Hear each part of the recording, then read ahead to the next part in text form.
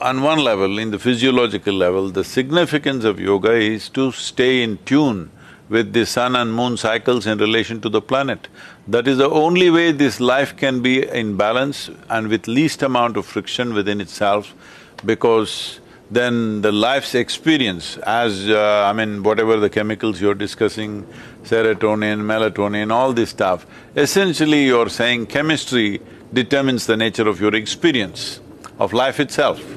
So, to maintain that chemistry which is always blissful and ecstatic, moon and being aligned with the moon is a very important part of it. So, there are various practices associated with that.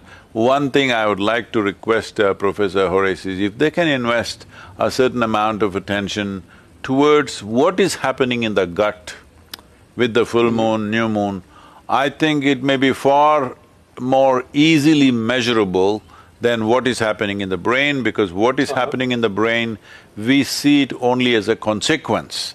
The real thing is happening in the gut. You may see certain effects in the brain, what is a consequence is one thing, but the process, the changes that are happening within the gut region is very big. What is happening is there more solid kind of stuff, it is more tangible, that maybe it is more easily measurable than what's happening in the brain.